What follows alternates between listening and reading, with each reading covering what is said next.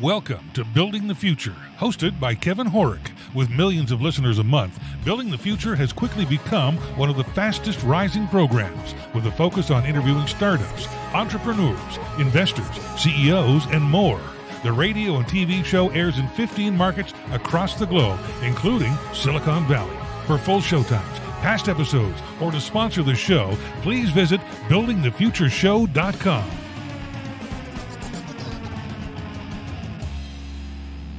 The show is a proud media partner for the 11th Annual Media Excellence Awards, which are produced by Access Entertainment in Los Angeles, California. The Media Excellence Awards are recognized as the most influential awards show honoring innovation and leadership in all things mobile entertainment, lifestyle, and technology. For more information on how to submit to these awards, please visit MediaXAwards.com.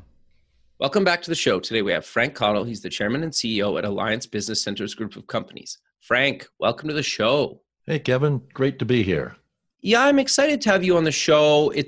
You are doing a bunch of really kind of fascinating things, but maybe before we get into all that, let's get to know you a little bit better and start off with where you grew up.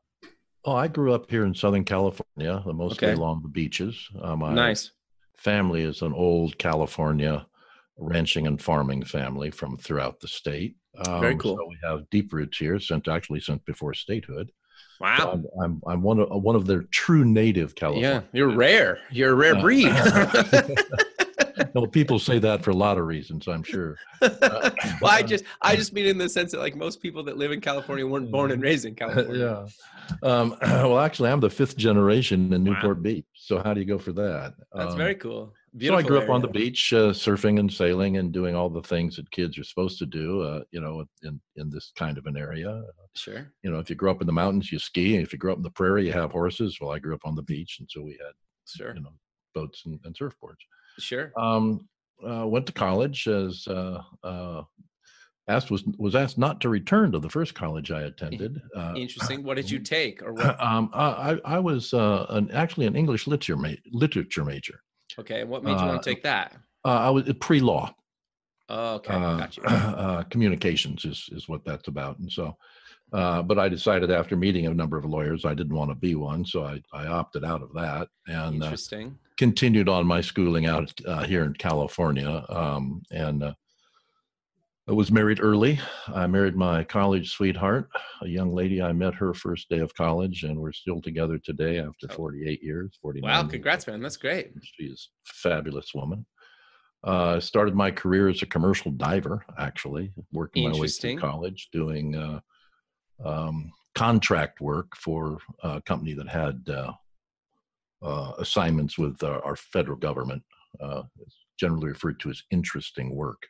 Okay. For a couple of years. And when I got married, we decided that wasn't where I should be. And so I just started in the yachting business, racing and sailing large sailing yachts. And we started a yacht brokerage out here in California. Interesting. Which became the largest yacht brokerage in the world. So I was very fortunate. We had a wonderful patron. I wouldn't refer to him as an investor. I would refer to him as a patron. Okay. Why do you say that? Well, because money was not the object. It was doing things right and having the finest and doing the finest. Everything was about quality. Sure. Which is rare these days, right? Well, it is. And I was very fortunate to have that kind of influence when I started in business, because it has affected my thought processes through everything we've done since. Sure. Started our current company, the predecessor company to our current company. We started putting the numbers together in 1979. Wow. So we've been we were pioneers in California. We've been pioneers in everything to do with flexibility in the workplace. And that's our area of experience. You were very, very early in the space. Well, clearly. We were. We started as a property company doing land banking and building specialized buildings into which we'd plug these funny little things called executive suites. Interesting. We, like yourself, were very entrenched in technology at that time. And you say, well, 79 technology. But we actually, on a joint venture with Bell Labs in the buildings we were building, we put together the first commercial incidents of transmitting voice and data simultaneously over 4-pair twisted cable. Wow. And that was an interesting thing. In fact, I can imagine. 80, we were combining the signals from the first digital switches that were being built with a mini computer and running it through what we called a MUX box. That's okay. for your time. I was born in 83, just so you have some okay, context. there you go. There you go. We had touch screen panels, both for voice and data, on every desk in our buildings that were all interconnected. In the 80s? In the 80s. All interconnected with a clerical, secretarial, administrative core, et cetera. So we could supply all services via these instruments remotely before the internet was, conceived of, and before PCs were in common use and all of that sort of thing. So we've always tried to look forward, maybe not like, not just to make money, but for the joy of exploring the future and helping to build an industry. Interesting. That's just been part of our philosophy as a company. Sure. So walk me through kind of that journey up until kind of what you guys are doing now, because you've seen a handful of, almost like revolutions in the whole industry, right? Just the whole workspace. We refer to them as evolutionary revolutions. Okay, interesting. Because everything is built on the shoulders of what came before it. Sure. And so we look at that, and we look at the history of things. Nobody has invented our industry. Nobody really has invented almost any industry. There are always earlier adopters that take a lead, but it's always a concerted effort of everybody involved. Interesting. So we've looked at things from the very first nascent attempts at things like executive suites, through the migrations to classic business centers, and now today co-working, and all of the penetration differences. Up until yesterday, we spent the great majority of our time explaining to people what flexible working was and how it functioned and what the benefits are. Sure. Today, and we were very tactical in that regard. Today, government, large corporations, individuals, everybody seeks us out, not just us, but our industry out, strategically. Oftentimes for many overlapping reasons, and sometimes for unique reasons. Okay. And what are some of those? Well, financial efficiency and cost savings. Sure. And that comes in two ways. Operationally, companies are free from extraneous costs. You work with a tech company I know, and I bet that tech company has a conference room, right? Sure. Yep. Okay. Do you use it 7 days a week? I don't, but somebody does. Somebody does? Yep. They use it 24 hours a day? Not 24 hours a day. Okay. You're paying for it 24/7. Sure. So in our industry, whether it's clerical, secretarial, administrative support, bandwidth, telecom, network maintenance, real estate, anything to do with real estate, we say people, place, and technology. It's very much everything is on a pay for what you need, use it when you need it, a just-in-time delivery system, if you will, of those three items. Interesting. And if you look at all companies, and I know you have a huge bandwidth of listeners, but all companies, I think we would agree, need three things. Sure. Clients, they've got to have a good product, so clients, capital or access to capital so they can grow their business, and flexibility. Sure. And flexibility is the big premium factor, along with cost savings and simplicity of operation, that our industry delivers to all users. Okay.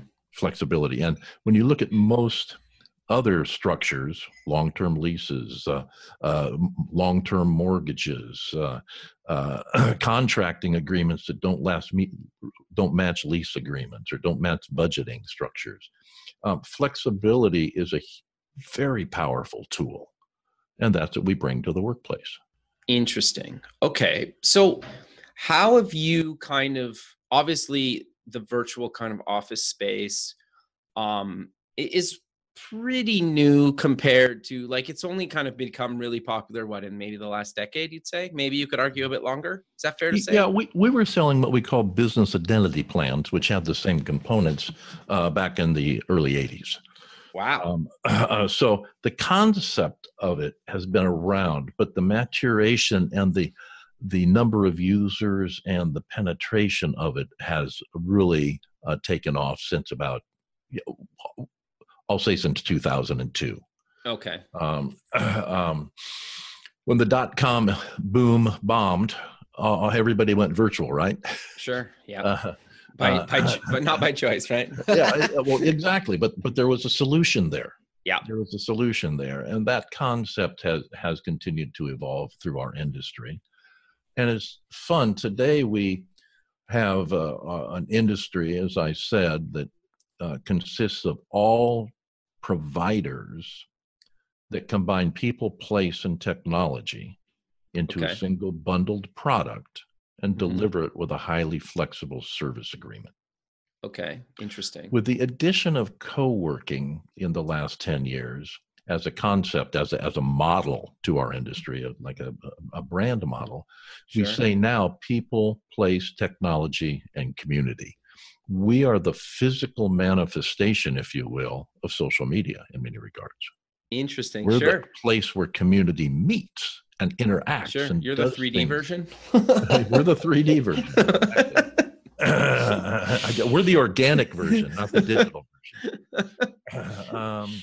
And that, so everything that's come along in that regard on a global basis with the way people have changed doing business has impacted us, and we have been able to impact it right back. And that's kind of fun. Yeah.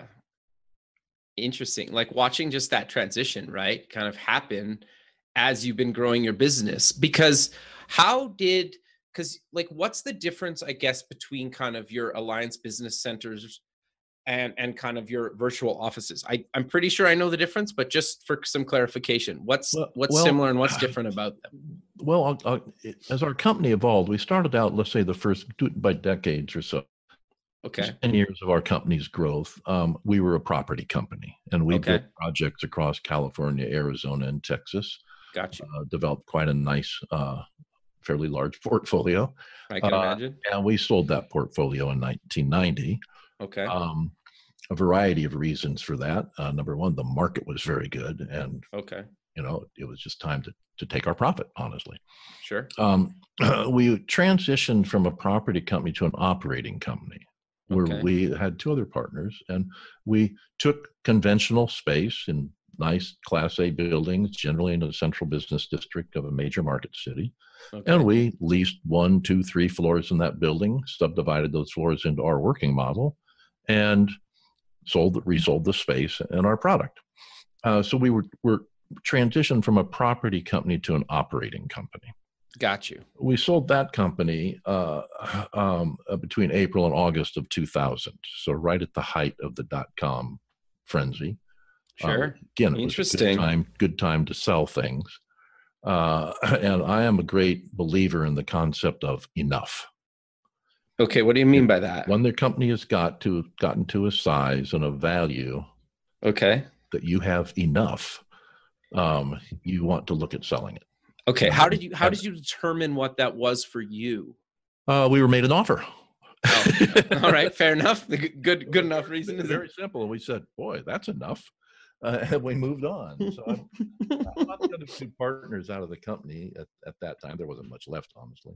Okay. Sold all the assets. So I bought them out of our brand company, which was Alliance Business Centers.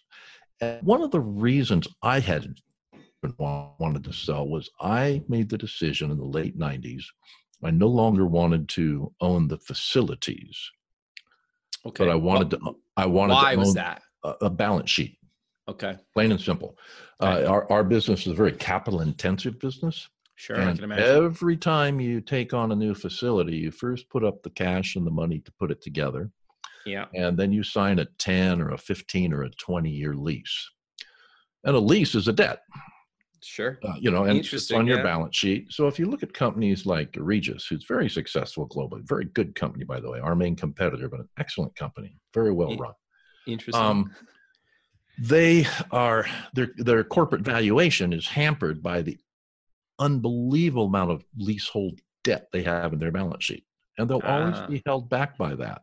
Interesting. And I was looking at valuations during the dot-com period, and we bought two companies. I bought into two companies, major percentages of a company called the supplychain.com in about 97, 98, and another company called Highmark Software. Supply Chain has ended up, we sold it to Microsoft, and has ended up being the technology module underneath Great Plains accounting software. Interesting. And Highmark, which was sold off in 06 to the Lufthansa Group, the company was the largest data aggregation reporting company in the travel industry. Interesting. So we got to see a lot of stuff. We got to see a lot of data running through things. And I felt that the next iteration of our company should be as a business services and technology company. Okay. So today, if you think of real estate and then you put on your travel industry hat and you think of Expedia, today we have the Alliance Business Centers network, which kind of runs like a simplistic version of Best Western Hotels. We don't own the facilities anymore. We just supply services to facilities that are housed within our network. Interesting. And on top of that, the purpose for building that inventory base was so that we could own the customer instead of the facility. And so we have a series of companies in the North America. Well, they're all global companies, but they're one based in North America, one based in the UK and London, and one based in continental Europe and Amsterdam, that are wholesalers, sort of on a model like Expedia. Okay. So when you book a hotel room through Expedia at a Hilton, let's say, who owns your business relationship, Hilton or Expedia? Expedia. Okay. Well, when you buy a virtual office or book meeting rooms or telephony services or live reception services or even office space through Alliance, we own your business relationship. The center doesn't. We are a customer, a wholesale customer of all of our own network centers. So our business model in the aggregate is sort of a B to B to B.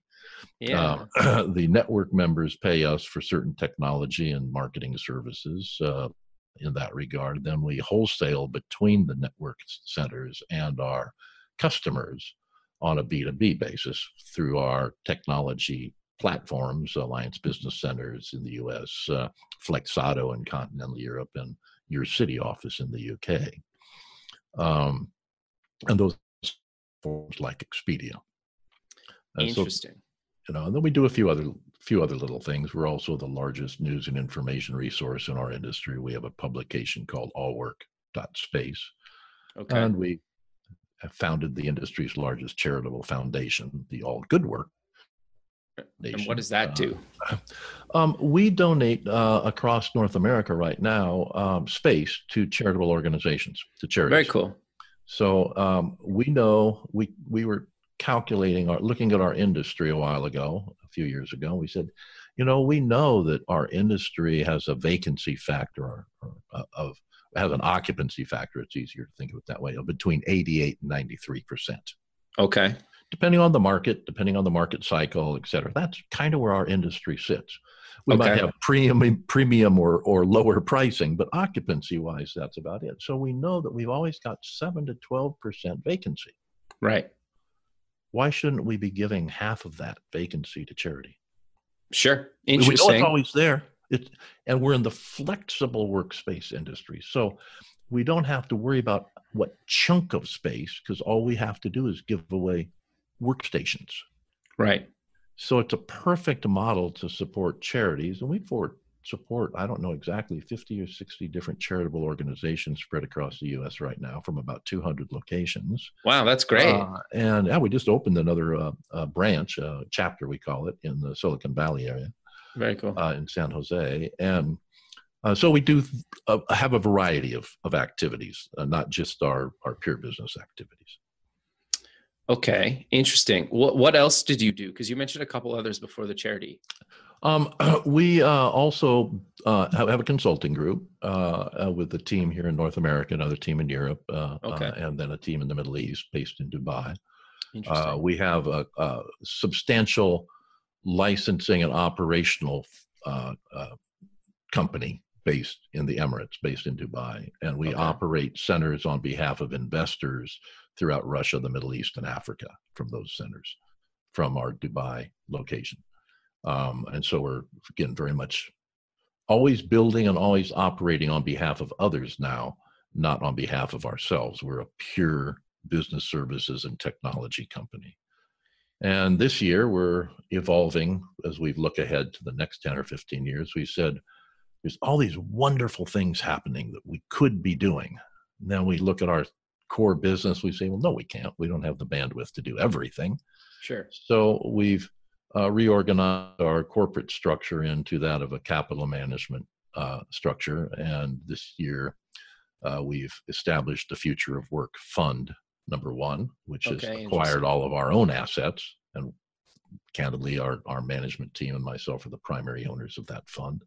And Gotcha. we're starting on Future of Work Fund 2 right now to begin investing in the technology, the prop tech infrastructure that supports our industry and will support a much more aggressive migration of larger companies and government to be able to use and operate with the flexible concepts that our industry does and track it in much the same way that really high quality travel management companies work.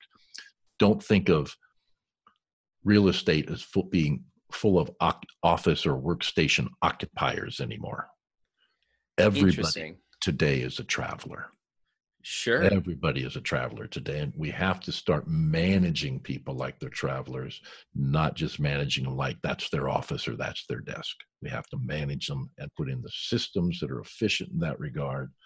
And those systems are not available or robust enough today. And we think as an investment company, we can help to power that growth. So that'll be our next 10 years. Interesting. So, how do you guys decide where to kind of, or basically make sure that you're well ahead of the curve? Because you guys have been doing it for decades now, right? And you have hundreds of locations in many countries. So, you're clearly very much ahead of the curve, right? So, how do you make sure that you stay there and Well, we're operating in 54 countries right now. And I don't know that we're always ahead of the curve. Sometimes we're playing okay, catch up interesting. like everybody does. On averages, I think we're in good shape, certainly. But I don't know that we're always ahead. Okay. But if someone were to ask me or really ask anybody in our company what position we think we have within the industry, you'd get part of our philosophy of operation, a pretty consistent answer that we're just trying to be stewards of our industry. Okay. And all of our executive team and myself, I've always done this. I spend an hour or two of dedicated, focused time every day just studying what's going on in our industry or related to our industry or political impacts that might, or political elements that might impact our industry in different countries. And it's, unless you study like a true student, you're going to get behind. Sure. So that's part of our corporate philosophy and practice is to just be really good students every day and learn and discuss. And by having our news publication, which has close to 100,000 articles read per month, the teacher is always the good student. By seeing everything and publishing everything and writing about everything and chasing down stories and delving into financial analyses of different companies, we accelerate our knowledge as students. And so that's an important aspect of that particular company to us is, yes, disseminating industry information for everybody, but we're learning at an accelerated pace ourselves as we do so. Got you. Interesting. Yeah, no, that makes some sense. So I'm curious though to maybe dive a little bit more into some of the features and kind of benefits that you guys actually offer at Alliance Virtual Offices, because it's quite fascinating, right? Like you mentioned a couple, like obviously a live receptionist, I think is kind of a very useful thing, and obviously if people can pay you for their own kind of address in like somewhere else in the world that they travel to a few times a year. But Sure. what are some of the other kind of benefits that you guys kind of offer? Let's think of a scenario here. Okay, let's assume that you and I are both entrepreneurs, and Okay. we both are calling on the same VC. Okay. And we both have a very clever business plan, and we're going to go in and pitch this VC. Now, this venture capitalist could only invest in one of us. Okay. Okay.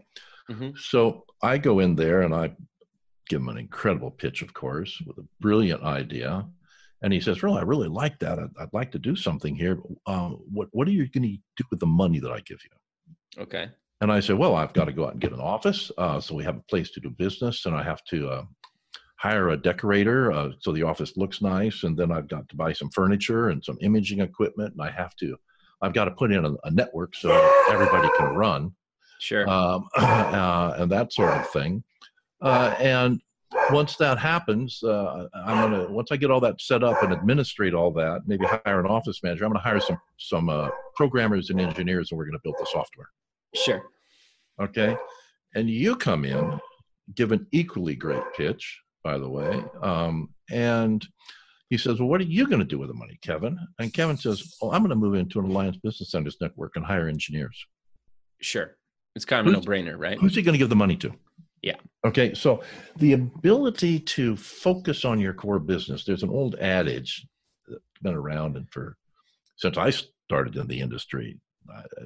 And I think one of the first secretarial companies that was in our industry came up with it. It says, "We'll run your office while you run your business."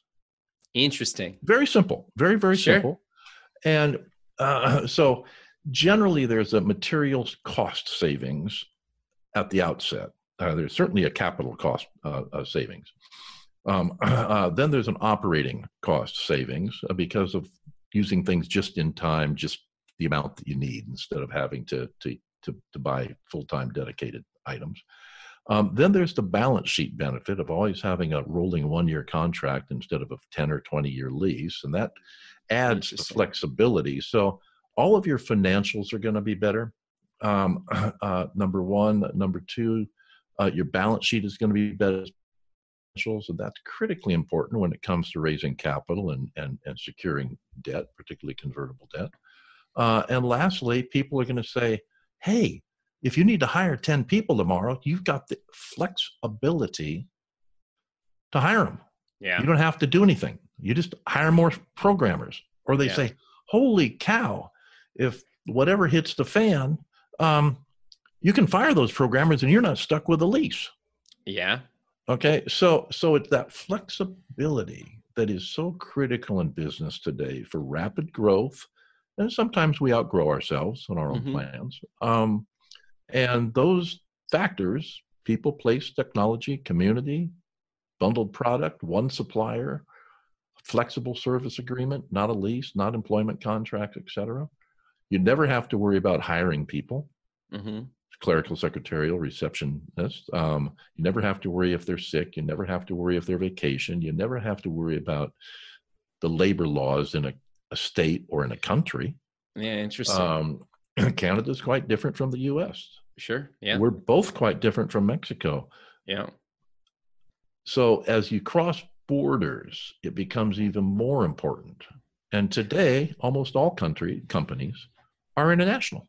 Yeah, very much so. Well, even just like small companies, like small startups, like for example, I know lots of companies where they're only like a team of maybe like 3 or 4 people. And one might be in Southern California, the other one's in New York, one might be somewhere in Europe, and the other one might be, somewhere in Asia, right? And, and so in theory, well, not in theory, I guess in theory, not everybody wants to work from home, right? So if somebody wants an office to go to every day, which I think a lot of people do, um, then me not having to set up an actual office in a country that I've maybe potentially never been to as an employer, but I hired somebody there. I literally just go online and get them an office and just it's handled, right? Well, what the probability is, you probably didn't hire them. You probably contracted with them. Sure. Yeah. Okay. And Makes sense. Yeah. and if you look at contracting as an element, and let's up it from the four-person company to the global Fortune 1000. Okay. Let's take one of my favorite companies is Cisco. Okay. Sure. So let's take Cisco. And about 5 years ago, you would have seen in their annual report that they had a certain amount of revenue and a certain amount of profit, and a 350,000 employees. Okay. Okay. Today, you would look at their their annual report, and you would see that they have a certain amount of revenue and a certain amount of profit, and they have a workforce of Sure. 350,000. Because Interesting. about 20% of those or 25% of those are now contractors on 1 to 3 year contracts. Interesting. And they don't want to set up 10-year leases to hold 1 to 3 year contractors. And Sure. neither would a small company. So our industry provides an incredible solution, not just to small companies that need flexibility for growth, but to very large companies that maybe they're exploring new marketplaces. Sure. Maybe their employment model has radically changed, which it has for everybody in the world today. Maybe they want to be able to find, as you were saying, the best person, not the person willing to move to Cupertino. Sure. And that best person may live in Romania. Sure. So. But they want them. But the person's family, why should we uproot families? Why should we pay the cost? Why should a corporation pay the cost of relocating somebody to the Silicon Valley, which is incredibly expensive? Mm-hmm. But they still can put them in a professional, supported environment at a very low cost by comparison to any other option. Sure. That gives them the flexibility they need. And that employee, that contractor, now is part of the team. Yeah. They're not a second tier citizen saying, well, you're real nice, but you're in Romania, so you need to work from your house. Yeah. Maybe the person doesn't have a suitable workspace. Sure. Or maybe he has small children, and Cisco doesn't want the liability of a small child sticking their finger in the back of a company-owned computer and getting electrocuted. Interesting. Okay. So there's all variety of reasons why government, large corporations, always legal, accounting, and financial services professionals. That's the core heart of our industry from day one. Interesting. Regional companies that are expanding or exploring new markets, and certainly startups. Sure. There's different reasons for each of them and overlapping reasons for all of them. No, it makes sense. The interesting thing, and you mentioned before we were kind of recording that government kind of employees are one of your markets, which was quite fascinating to me because traditionally, I think a lot of times government employees were kind of expected to be at like their walled garden desk, right? And like they're not allowed to, get on anything other than, a handful of sites that are pre-approved, right? Like I think traditionally that's kind of the prairie dog farm. That's my vision of government, kind of. Sure. And yes, there are restrictions, but those restrictions can all be handled through network management. Sure. And a lot of government offices, particularly offices around business development or administrative law or things of that nature, there's no real restriction that are security type restrictions. Sure. But security issues can all be dealt with through network management, and private networks are easily enough established in our industry within centers or managed centrally by companies like ourselves on behalf of others. Sure. So that's not the limitation you might think. But one thing government's very involved with, let's use the U.S. government, they're very concerned that the people that work for the government have a good commuting pattern. They're concerned with environmental issues, cold starts, length of commutes, things of that nature, time on the road. They're concerned with security in buildings. So they don't want to just take space anywhere. They want to take space in high quality buildings that have some level of security applied. So there are a lot of reasons why they will come to our industry, particularly for branch officing. Today, everybody's connected by a computer, not necessarily by the water cooler. So as people do that more and more, you'll find government large, what used to be 500,000 feet of space over to one agency that has 5,000 people in that space. You'll see that broken up to where maybe they have 20 to 25 workstations in 50 buildings scattered around various suburban neighborhoods that are all core to the same marketplace, such as Washington, D.C. Sure. And everybody's connected via network. So there's an awful lot of that going on right now. Interesting. Yeah. No, I guess it's just one of those industries that I never really thought would benefit from it until like you and I kind of started talking, and I'm like, of course, it makes total sense, right? And I think, especially as more and more people like to travel, right? Like well, they do, yeah. That's right. And government has a 1-year rolling budget, so they like to be able to know what they're spending, or they like to pretend they know what they're spending at least. But they do have a 1-year budget, so doing things on a budgetary basis is much easier with our industry, and that can be quite important, particularly for small agencies or projects that the government is working on, which was where we see a lot of use in our industry. Sure. And that's true with larger corporations, true with everybody, smaller ones as well, where they say, hey, let's go figure out how to sell this product in Kazakhstan. Sure. Or London, for that matter. Sure. And let's put a team in for 6 months and figure this out. Well, they don't want to make a long-term commitment, even though they hope to be in that market for a long term. Yeah. But they've got to figure it out, get the proverbial toe in the water or beachhead approach. And that works quite well with our industry. And it's, Sure. again, is a big portion of the types of large enterprise clients that we serve on a constant basis. Sure. Thanks for listening to Building the Future. This show is heard by more than 1 million people monthly in over 15 markets worldwide, including Silicon Valley. Kevin Horick's guests are leading business owners, successful entrepreneurs, and merchandisers worldwide. Now, your brand has an opportunity to tap into this dedicated and active group of business people who are looking for places to invest and the right opportunities to support. Find out how you can get involved at buildingthefutureshow.com.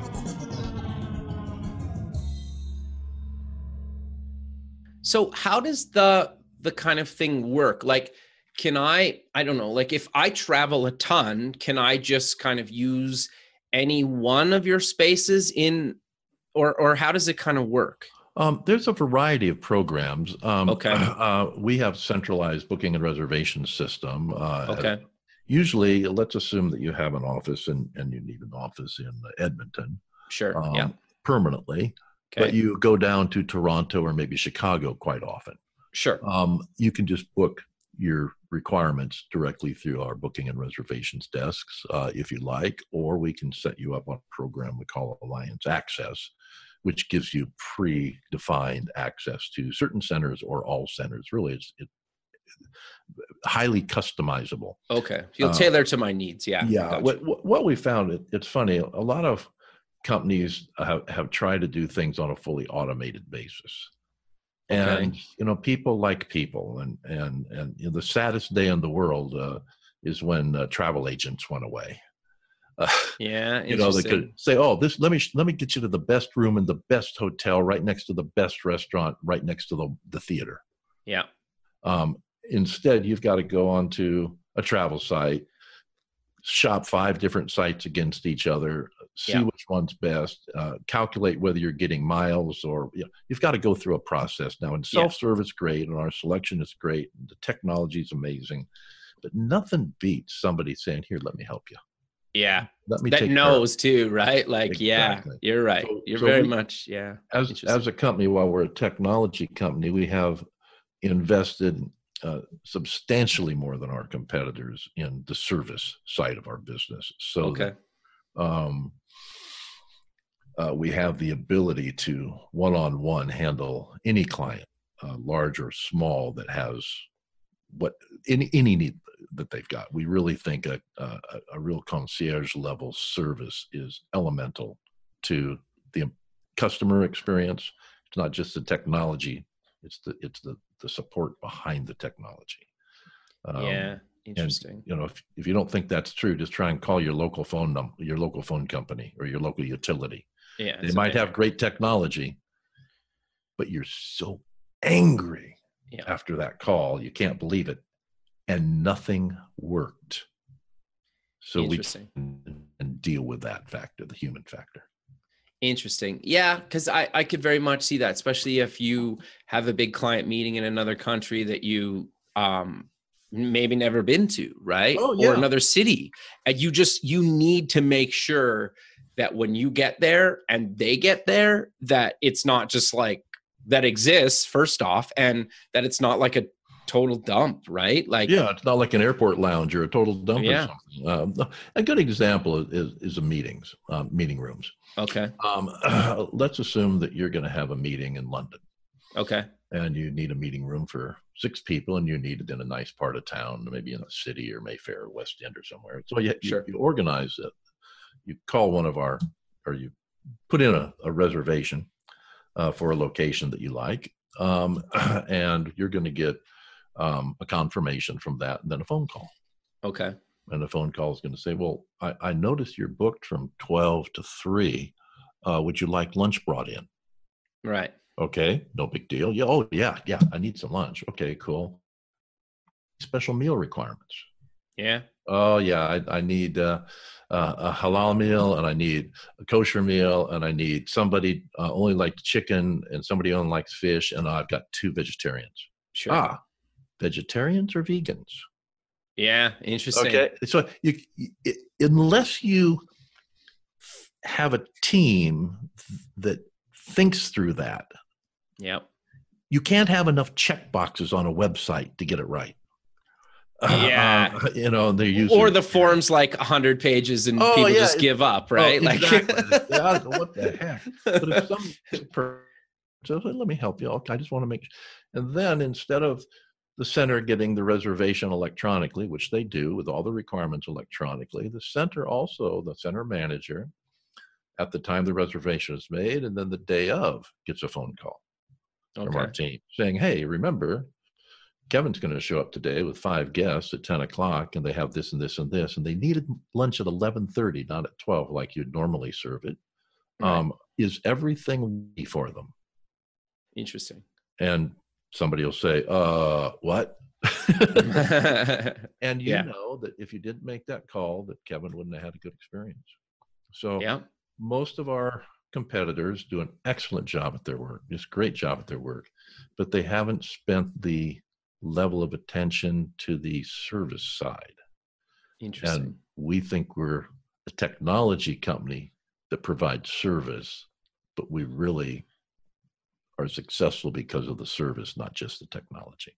Yeah. And and this is my personal opinion, but I think kind of the next big waves that are coming in kind of certain tech sectors are kind of bringing their technology kind of back into the physical world. And I think what you just talked about with actually giving like live personal customer service, like that, right? I think that's exactly what it is, right? Like, sure, yes, I want the technology. I need high-speed internet. I want a phone or whatever. I want a receptionist. But like having somebody that can just kind of handle the human side of that and back into the physical world side of it when I have a meeting and you just handle kind of lunch for me or whatever other requests I need. That to me, I think is the next kind of big thing. That's my opinion. No, I think it is. For years, we've taught our facilities, our office managers, the center managers in the centers that we work with and have owned, that when they are addressing a client, it's not about the facility, and they shouldn't try and sell the facility. They shouldn't do anything relating to the facility.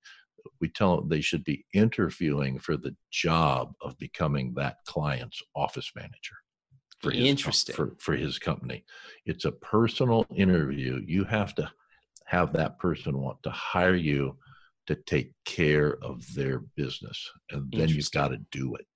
So we've tried to remove the classic facility tour approach to office space.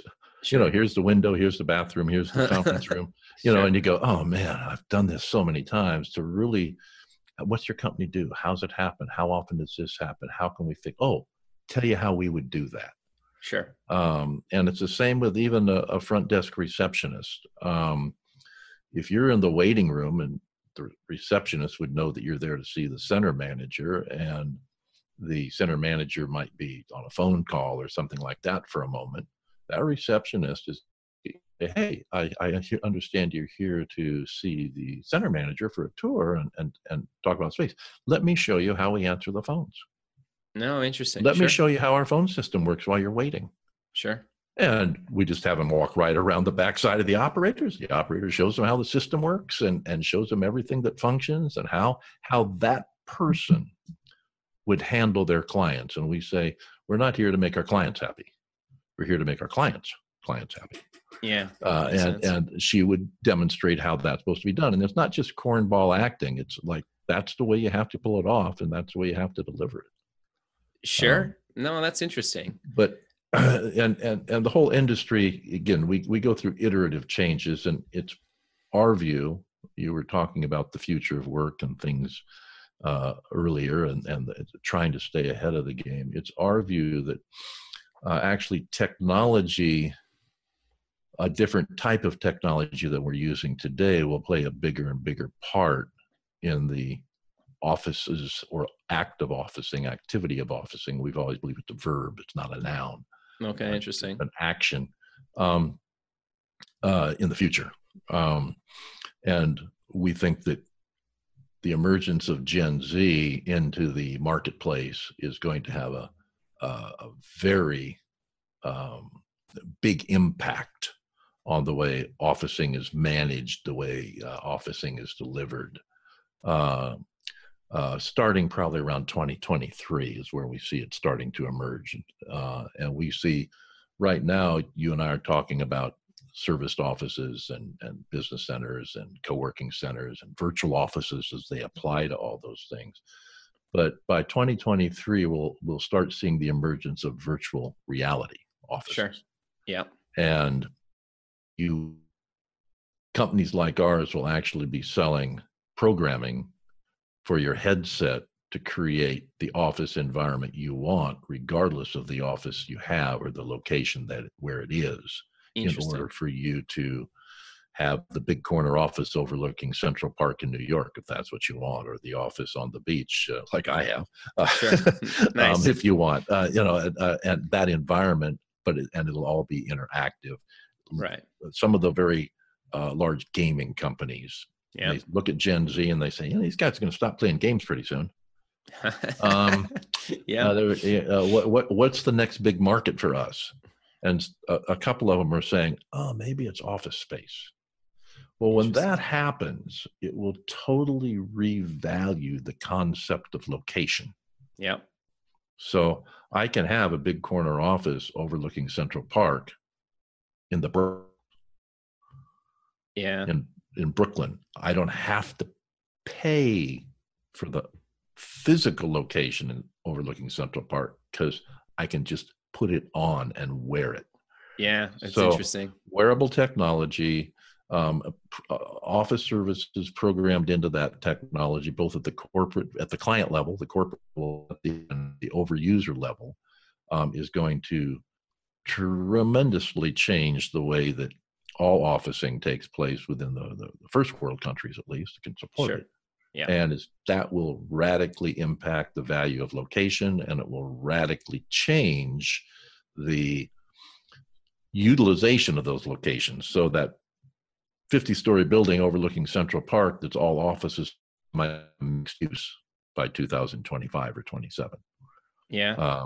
And that will change our housing issue. And so everything is going to change based on this reallocation of technology into virtual reality officing instead of just virtual officing. Yeah, that's quite fascinating. But Frank, we're out of time. So let's close with mentioning where people can get more information about you guys and any other links you want to mention. Well, the best link that from a business point of view, if anybody's interested in what we do, is alliancevirtualoffices.com. And if you just want to know about our industry and maybe subscribe to a free publication that would help you with that, kind of keep up what's going on in the future of work in the workplace, would be allwork.space. Perfect, Frank. Well, I really appreciate you taking the time out of your day to be on the show, and I look forward to keeping in touch with you, and have a good rest of your day. Look forward to it. Thanks, man. Okay, bye. Thanks for listening. Please visit our website at buildingthefutureshow.com to join the free community, sign up for our newsletter, or to sponsor the show. The music is done by Electric Mantra. You can check him out at electricmantra.com and keep building the future.